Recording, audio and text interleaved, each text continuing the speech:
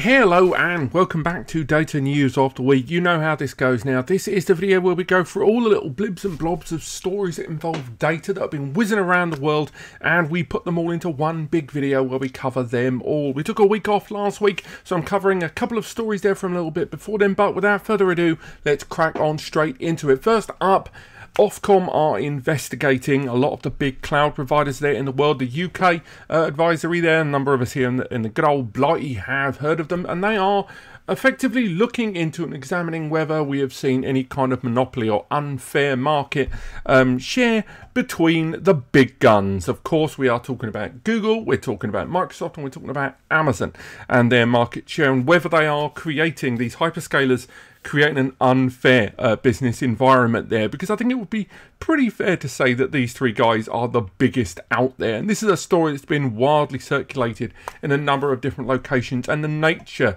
of this investigation is largely coming down to whether they are playing fair, and because this is still a relatively green marketplace in the grand global stage of things, whether they are kind of setting their own rules right now and therefore not allowing anyone else into this marketplace, and therefore kind of reaching self-governance, if you will. So to put it into perspective, when you look at, like at the moment, energy companies globally is a big question, something we will be tackling next week. We're on the subject of power consumption and NAS, but in that marketplace, there has to be rules, there has to be separations, there basically has to be a fair state of play where that you don't end up with a scenario where a small handful of companies are largely writing the rules for themselves as they go. And that's how, investigations like this from OFCOM do come about. This isn't the first time they've investigated up and coming new technologies, but it's the first major step forward I've seen outside of data holding laws in Europe and the EU predominantly being investigated on these big kind of cloud storage providers in a kind of really formal way. Now, to put it into perspective, there's that graph there in front of us. This gives you some idea how things have changed in just 3 to 4 years in terms of market share and the revenue generated there. I mean, again, we were looking at somewhere in the region of 14 to 15 $1 billion there, down there, right there at the beginning. And look at that distinction. Look at how much these three companies not only are making, but the lion's share of the entire marketplace. So I think there's a big argument for this investigation, and some might argue, looking at this, that it's taken way longer than it should have. And at the same time, there are multiple reports and surveys flying around, not just here in the UK either, with big blue chip companies talking about their reliance on cloud and how they're kind of backed into a corner, but also their overall satisfaction with that system. And again, when we go to phone companies, when we go to electricity companies, when you end up in a scenario where a small batch of companies dominate the marketplace, that kind of sets the tone and the rules for the rest of them in how these are conducted and what services you can expect in return. And just so many companies were sort of highlighting, one, the difficulty of exiting or migrating their data from these cloud spheres, but moreover, when their data was in that infrastructure, what they could do with it and the extent to which it could be pushed was severely limited behind paywalls and restrictions and subscription fees. So again, this whole investigation is long overdue in my opinion. Next up, Intel are killing off the Pentium and the Celeron. What? I mean, I don't know about you guys that have been growing up with tech, and I'm willing to bet a decent whack of you, at least 30-50% of you, started your first road into the world of PCs with a Pentium or a Celeron based processor there. And now Intel are kind of absorbing that bottom tier of their portfolio under the label Intel processor, and this is going to be their kind of entry level x86 64-bit processor moving forward. Now, I say moving forward, the most formal new releases into this new tier of their solutions are going to be at the tail end of 2023, labelled the N200 and the N100 here. These are an Alder Lake N series, and again, these mark the end of the road for Celeron and Pentium processor there. Now, on the one hand, one might argue it's better to reshape your portfolio and, get things to be a little bit more mainstream and easier to read. The great thing about the Intel Core series, really, i3, i5, i7, i9, that these are a great deal easier to comprehend generation upon generation.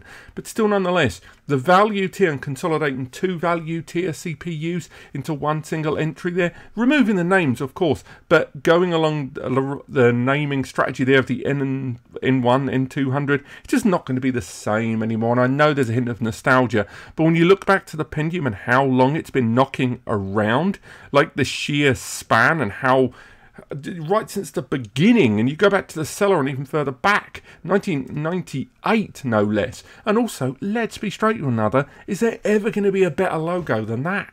Next up, a bit of new release information from the guys at Terramaster. I've not talked about them in a little while. Their brand has finally made AI photo powered recognition, the Terra Photos application, out of beta. It is now final. It is completely available there. And this is their application for facial recognition, thing recognition, geolocational tracking there as well, using photo metadata in there. And it's a broader scope of things for their platform now. This was one of the applications alongside the surveillance that when TOS5 was first revealed, people were really excited about it. The fact it was in beta, and arguably the early beta was not good in my opinion. It definitely needed a lot more work. It wasn't even halfway cooked when TOS5 made it out of beta, so it's nice to see that they finally rolled this out. Of course, I will be doing a full review of Terra Photos very soon here on the channel. I'm already getting the device set up just off camera. It may beep at some point, but again, I do recommend checking this out, but of course with the proviso, and again I'll have to check and double check and confirm this, but I'm pretty sure you're not going to be able to take advantage of Terra Photos, the AI photo recognition tool, unless you upgrade to TOS5, which a lot of users are still on the fence about doing. Not so much for security reservations, but largely because the process from upgrading from TOS4 to TOS5 is not as straightforward as you like. We've done a whole guide about it. Do recommend checking that out. It's a little bit more finicky to make the jump to this completely new platform for Terramaster there, with a lot of improvements on the front and the back end. But still, I can understand why some users might have their reservations. They've upgraded details on their own site there, although this page does feel a little bit WIP. And alongside this, there is the release of a new Terramaster NAS hardware device, the F4-423. This is a new dual-core Intel-powered NAS. It's 2.5 gigabit Ethernet. It's rolling out with the N4500 processor, so it's a dual-core processor. But what's really interesting, aside from, you know, the frequency leaping up to 2.9 gigahertz at burst, which is nice, is it's got a very similar graphical handling to that of the J6415 and the N5105, capping out at 750 megs onboard graphical burst, with those ones just mentioned hitting 800 there. We've got an article in progress right now over on NAS Compares, which should be flashed out very soon, which will detail a lot more information about this more affordable 4-bay device. And then hopefully if they get that price point right, this could be another contender from them. And finally, this is a story we would have covered last week had we done Data News of the Week last week. This is that new 80 gigabits per second USB Type-C connection here. Now, at this point, it's still not 100% clear whether this is going to end up being either A, Thunderbolt 5, or it's going to be USB4 version 2. Yes, that's what we needed, another USB naming strategy, right? This is a dual lane 40 gigabits per second, so two work through there connection. And again, lots of, you know, I'm surprised how much information we've been given on this early doors. Stuff like this is generally eked out incredibly slowly, but not only have we got a lot of official information on this, but also we've got some lovely test footage there from Dr. Ian Cuttress. Again, lots of details there, talking a lot more about the test scenario they displayed, showing the 80 gigabits per second connection there and the boards that were utilized. Alongside that, there was also kind of details there on that dual 40 gigabits per second connection there. So the dual-laned USB Type-C connection with the two pathways there working together. So again, an 80 gigabits per second connection there. So again, 8 gigabytes per second is going to be phenomenal. And this is where we start entering that point where PCIe Gen 4 and PCIe Gen 5 SSDs